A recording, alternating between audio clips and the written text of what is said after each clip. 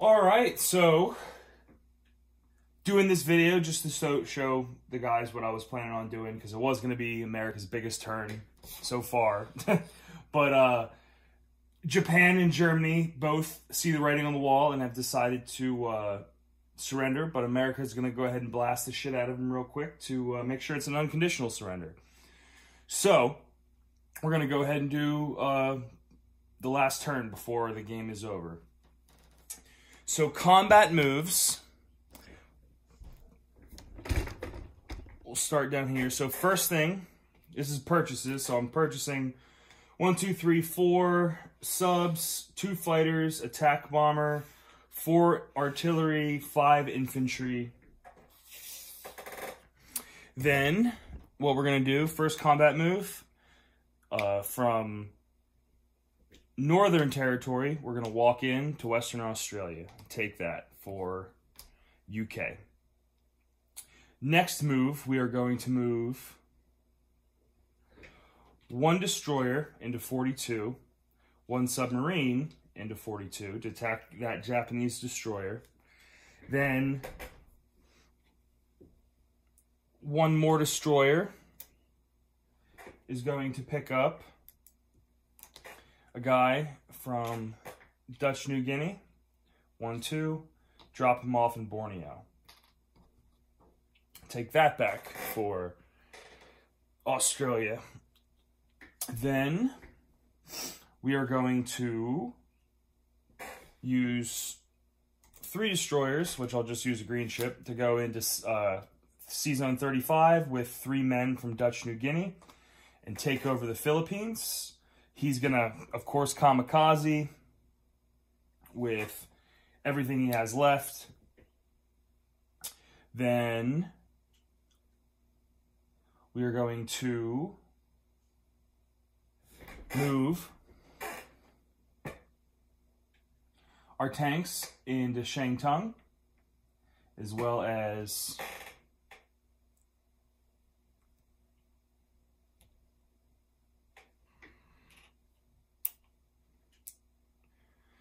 nine infantry into Shantung. We're going to have 4 infantry. Hopefully knock out this guy and on this tank and on way. Then we're going to take 2 bombers to Hunan. I'll say 4 bombers to Hunan. Then the other 2 that are in Manchuria, 1, 2, 3, 4 into Yunnan. This is seeable. Then on top of that, we're going to take our 3 bombers from Moscow. 1, 2, 3, 4, 5, with 2 left in the tank, into Yunnan as well. So that's 5 bombers in Yunnan, 4 bombers in Hunan. We will then also use our transport, pick up this transport in Dutch New Guinea, picking up this artillery, moving 1 into Celebes, taking Celebes over for America.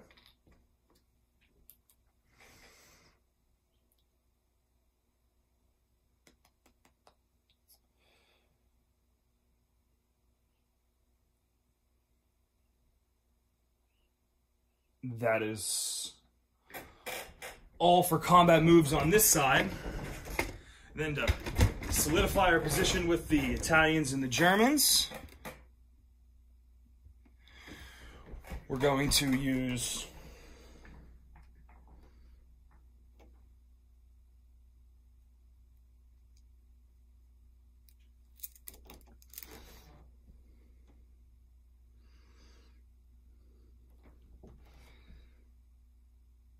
five of the transports are going to come 1, 2, 3, picking up 6, 7, 8, 9, 10 mechanized units and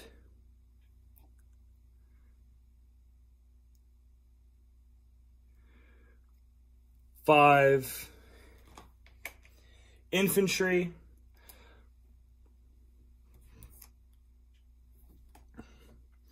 And they're all going to drop off into Brook to wipe that out.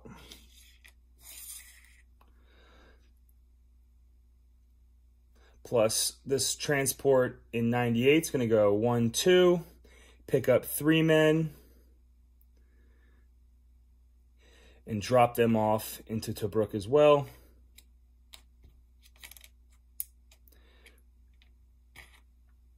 Plus, this bomber is going to fly over into Tobruk, and these aircraft will fly into Tobruk. So really smashing it hard, one shot. Then the UK will be able to take over Libya on their turn if they were to have a turn, thus having the North African bonus of all, or the African bonus of having all the IPCs. So then our battleship will move over, our 2 cruisers will move over, plus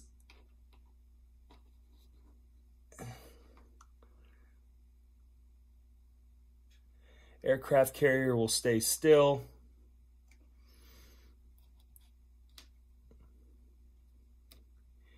And then next part of combat is going to be this heavy cruiser coming into Sea Zone 110, along with, well, no, 1, 2, 3, 4, 5. These 2 planes. Destroyer is going to pick up 1 guy from Morocco, bring him in. He can't participate in the battle because he's carrying stuff.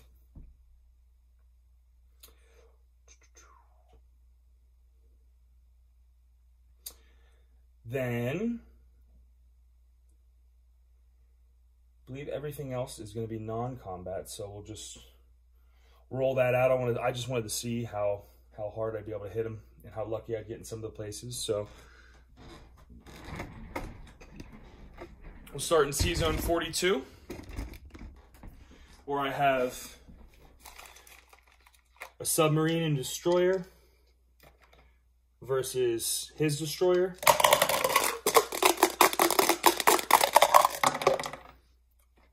All right, 1 for 1. So I'll lose the sub, he loses the destroyer. Then next battle will be for the Philippines. So I'll roll 2 at a time. He'll have 2 kamikazes at each one of my destroyers, carrying 1 guy. Hopefully one of them survives. So this is the first destroyer. Destroyed. Got the first one. Second destroyer. Got the second destroyer. There's big curiosity now. Third destroyer. Nice. All right, third destroyer lived. So 1 destroyer left. Drops 1 guy into the Philippines. Closing that canal down and giving America back the Philippines. Big move there. So then next combat move would have been, we'll do Yunnan. So I have 1, 2, 3, 4 bombers versus his 4 tacks.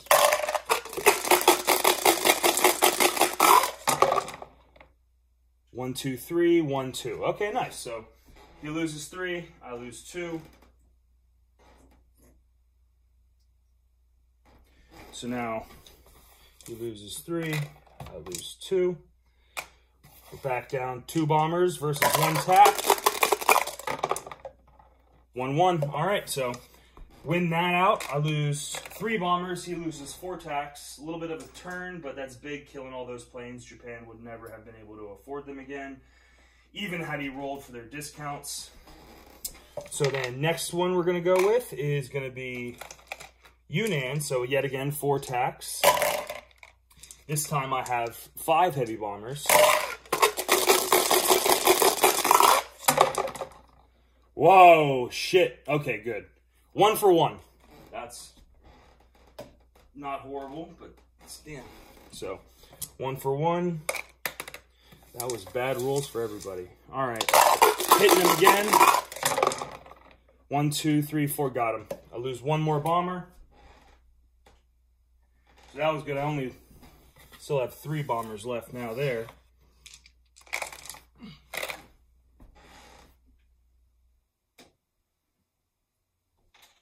Then the next battle would have been for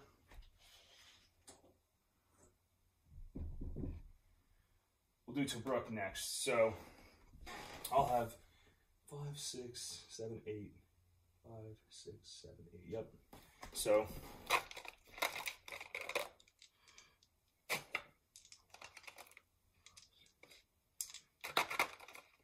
8.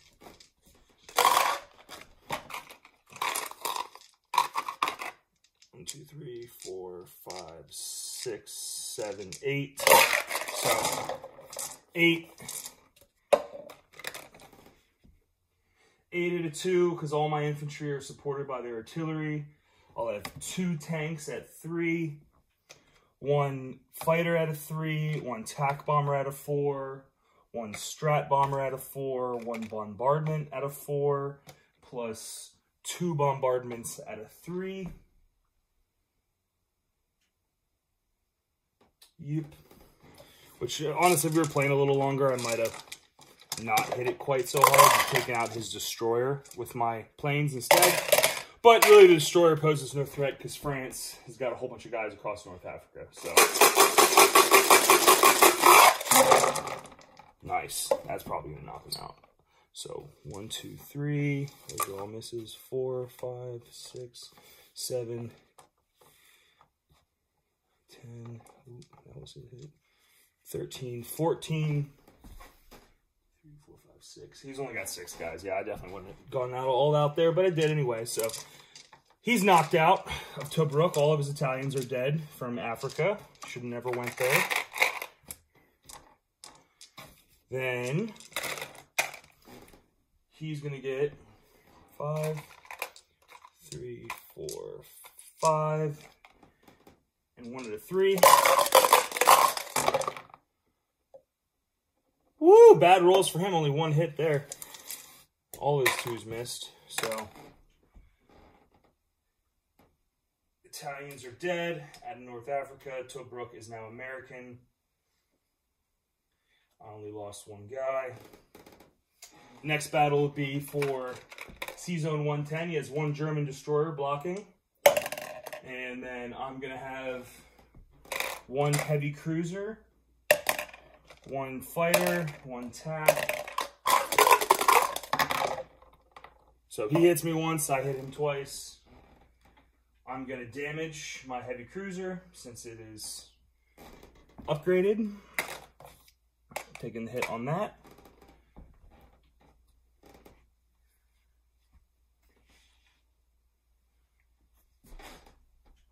All right, so that's it for that. Then the rest is just, like I said, it's just a strategy show. So we'll do non-combats.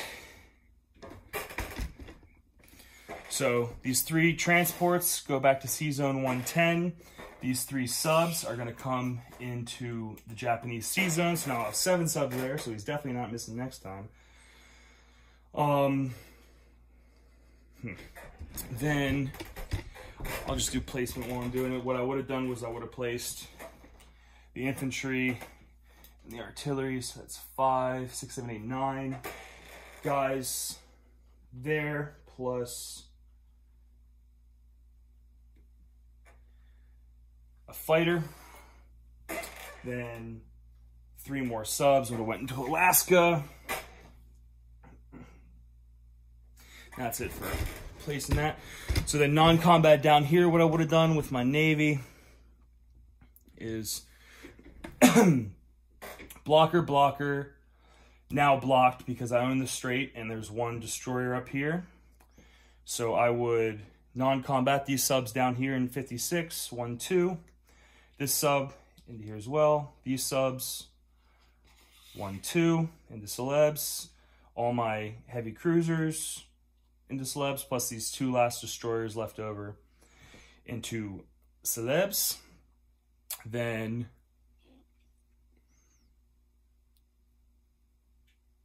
I would have had all of my artillery go to Queensland.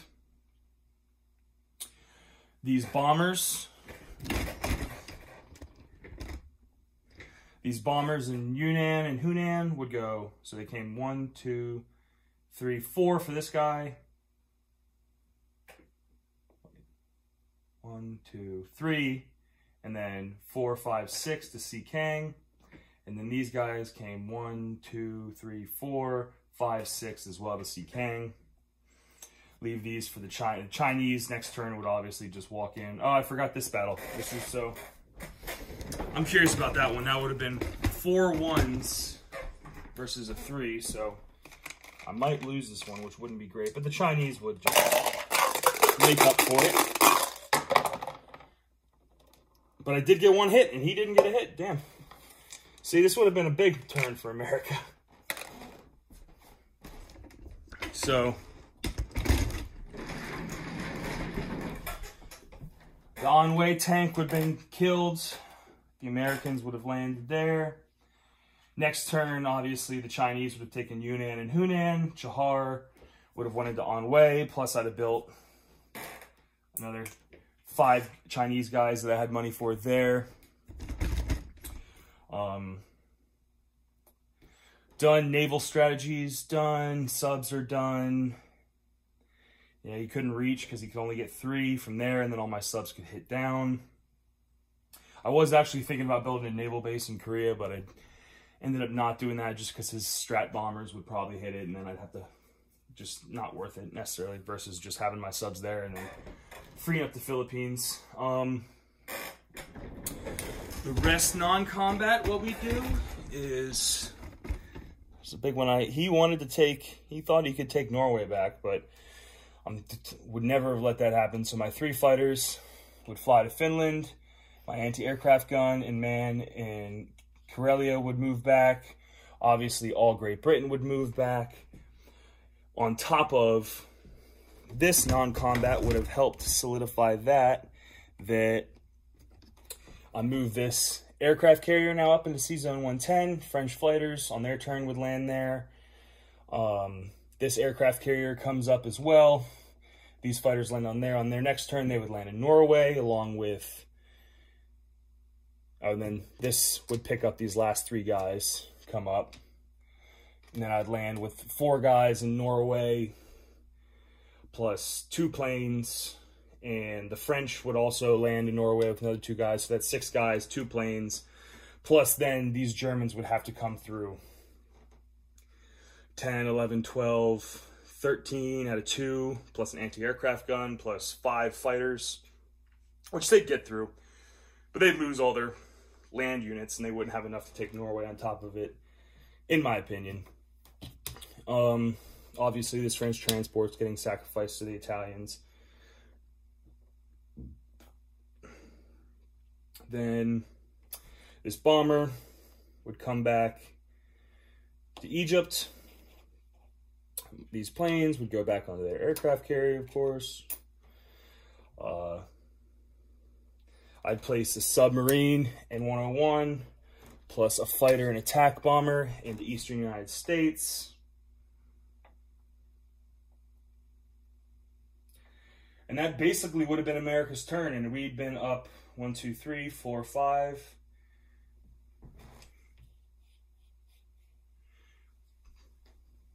So we'd have been all the way to 67 plus 25. So we'd have been at 92 IPCs for next turn, with a lot. And Japan hurting hard now without basically any Air Force. Yep. Germany obviously still pretty strong, but, you know, Schultz would have built another 5 guys here with his improved factories, plus the French would have moved in, tank would have moved in, rail 2 guys over, fly a plane over, build another 2 planes, or another plane there, plus some more men. Then, I mean, Germany could have taken it, but that'd have been 21 guys and a tank and a fighter versus all of his tanks, which he'd win, but then Egypt would just pound up, build in South Africa, rail up, and he'd have never gotten Egypt, especially with all these men right here. I'd have just moved them in. The second, and then we put a blocker in Transjordan. Had he moved into Transjordan, I would have landed with my ships and bombarded on him. Yeah, so I didn't see that happening. Yep. So that's the basic strategy of what America would have done now that we own way more, and now the Chinese would have been all the way up plus another 3, 4, 5. China would have been making $18 a turn, and that doesn't even include us getting back the Burmese road, which we would have to take Burma and India back, but there's nothing there. Yep. So that was basically it. Just wanted to show you guys what I was thinking.